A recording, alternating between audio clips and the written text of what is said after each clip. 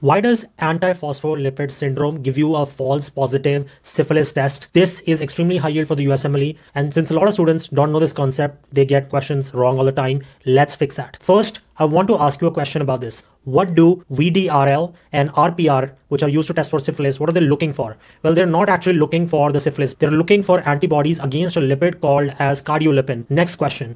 In antiphospholipid syndrome, what are the antibodies targeting? Well, they are targeting phospholipids, things like the cardiolipin, beta-2 glycoprotein, and lupus anticoagulant. So if you have antibodies against cardiolipin in APS, in antiphospholipid syndrome, and the VDRL test uses cardiolipin as the antigen, what happens? Well, antiphospholipid syndrome antibodies cross-react with cardiolipin in the syphilis screening test. So VDRL or RPR is positive, but the specific treponemal test, FTA ABS, is negative. USMLE loves setting up a trap for this. They'll give you a young woman, maybe with lupus, history of miscarriages or DVT, prolonged PTT, positive VDRL, and no sexual risk factors. You're supposed to think antiphospholipid syndrome, not syphilis.